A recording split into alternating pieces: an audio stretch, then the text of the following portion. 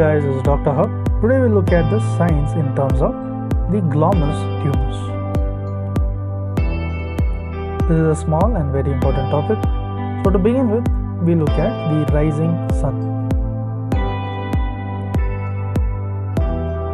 So the rising sun, it is seen in case of the otoscopy. And what does seen here? So it is the tumor rising from the floor. It is a tumor which arises from the floor. Next will be the brown sign. So this brown sign, it is seen in terms of the otoscopy. And what is seen here? So the brown sign is nothing but an increase in the ear canal. It is an increase in the ear canal pressure. And a tumor pulsates and then blanches.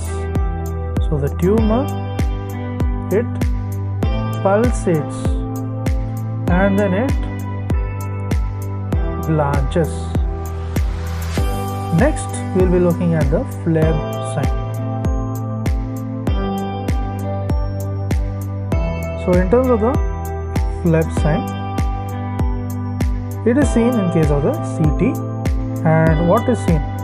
So what is seen is a loss of the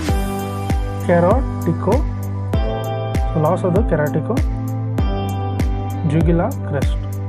So the loss of the keratico-jugular crest. So this was all about the signs of the glomus tumors. We saw the rising sign, we saw the brown sign as well as the PLAB sign. To learn and grow daily like this, please do subscribe.